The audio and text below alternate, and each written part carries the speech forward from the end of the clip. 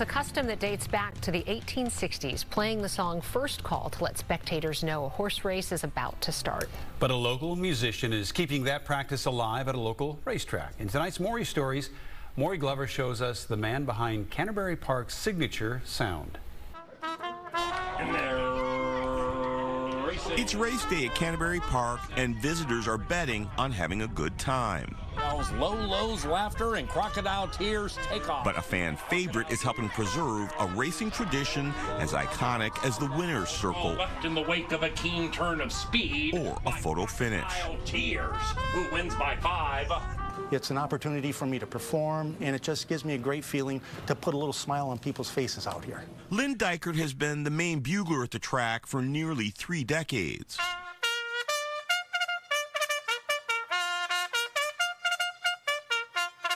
And over the years, he's become almost as much of a fixture as the horses and jockeys themselves. Thank you, thank you. I finish the call, and any number of times people will ask, and they want to take pictures. They just want to talk. They want to ask about the tradition of the call. How did I get this job?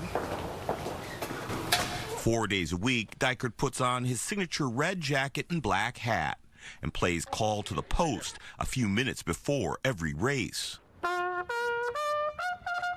It signifies that the horses have hit the track and they're just minutes away from the gates. Followed by whatever rouser or ringer he decides to tack on the end. When I'm out there, I'm on. It's showtime. It's showtime. Between races, he still practices in his office to make sure he has hot chops when it's time to perform. I'm ready to go. I still get nervous every time I go out there. Absolutely. But I think that's probably what keeps me young and keeps me motivated to practice and just keep perfecting. Every day is different. While most people know him as the bugler at Canterbury, Deichert is a professional musician who's carved out a career playing a number of permanent contract gigs around the Twin Cities. He tickles the ivories in the morning and over the lunch hour at a pair of office buildings in the western suburbs Monday through Friday, adding a touch of class to the corporate culture he has never worked in himself. I've never had an office job, and I could not sit still in a small cubicle or do something like that. And if I did, I would be singing. I'd bring my horn to the office and I, wake people up a little bit and shake it up a bit. I would probably do that. Deichert also has a jazz trio that performs at Canterbury 8 or 9 times a summer for special occasions.